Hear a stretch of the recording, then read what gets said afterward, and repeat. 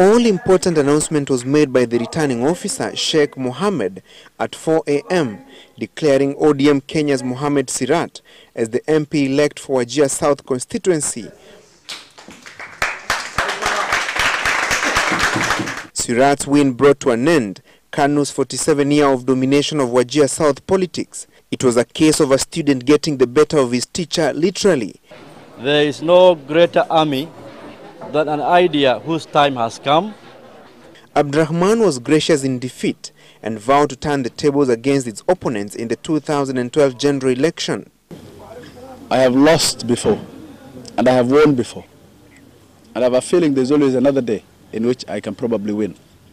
The clan factor played a major role in determining the outcome of the by-election. 3 clans of the larger Ogaden community, namely the Makabul, Geri and Bahageri, ganged up to back Sirat against the more popular Mohammed Zubair that supported Abdirahman. This victory captures the mood and aspiration of the people of Wajir South. 73% of the 22,000 registered voters turned up to vote. This was the highest voter turnout in the 8 by-elections conducted by the IIC so far.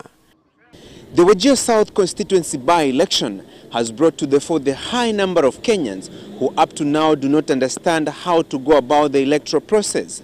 The Interim Independent Electoral Commission and other stakeholders have their work clearly cut out for them to conduct massive civic education to ensure that all Kenyans participate fully in the 2012 general election. Francis Gachuri, Citizen Live at 9, Habaswein, Wajir South constituency.